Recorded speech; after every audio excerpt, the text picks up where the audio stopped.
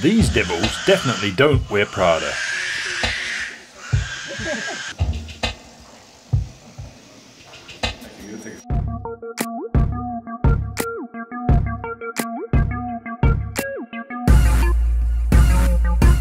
This morning we're on our way up to sea.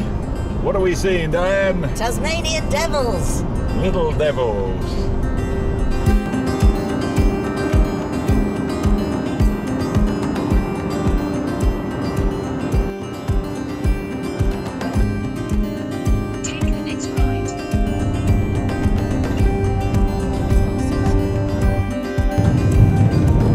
Okay, we're following this convoy of cars to go to the Aussie Ark, where we're going to see the captive population of Tasmanian devils here in the Hunter Valley.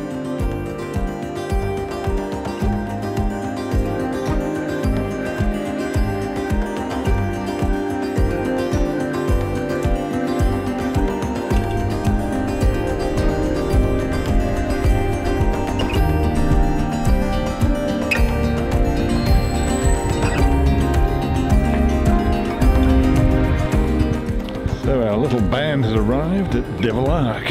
Over there in the background is the HQ, I guess it is.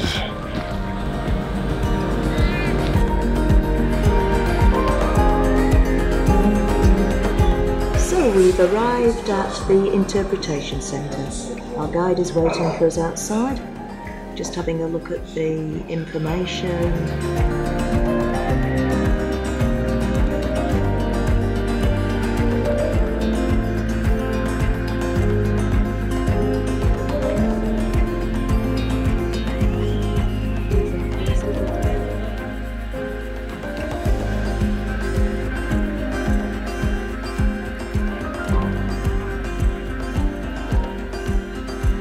People talking in the thousands still sounds like a lot.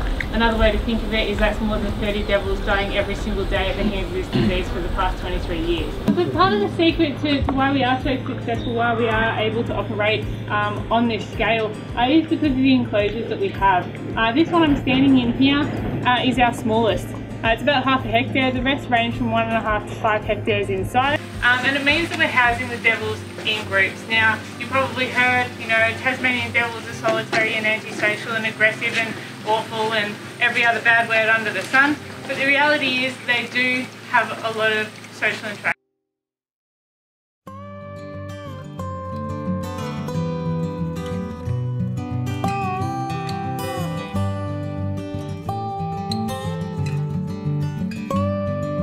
So we're just now wandering down to the other devil enclosures.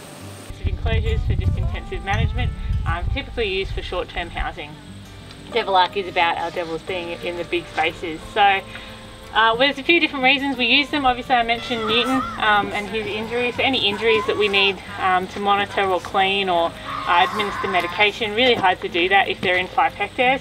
You're not even going to find them, let alone catch them and treat them. So we pop them in here. It takes the pressure off them a little bit as well, in that they're not competing for food or anything while they recover.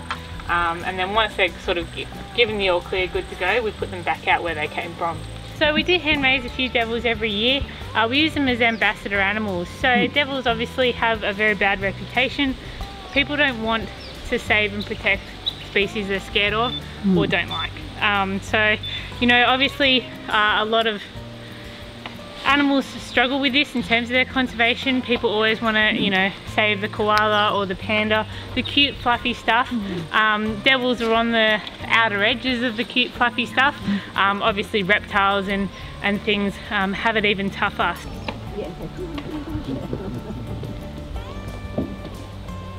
So what we'll do, we'll find a female who has 4 joeys in her pouch. That's her maximum. We'll take 2, so they've got a buddy, but also she has 2 that she can finish raising. Where possible, we also like to choose a first-time mum. I can tell you from personal experience, raising 4 joeys at once is a lot of work. Hiya. I love you too. Aww. That's not love.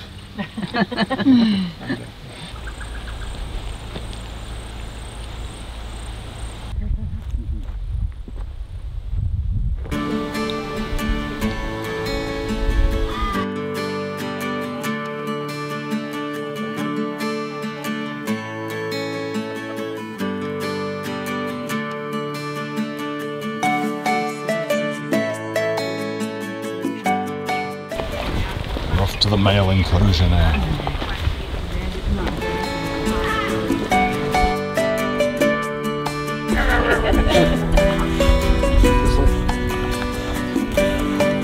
Yeah, so obviously we're feeding in the middle of the day, and that is for your benefit.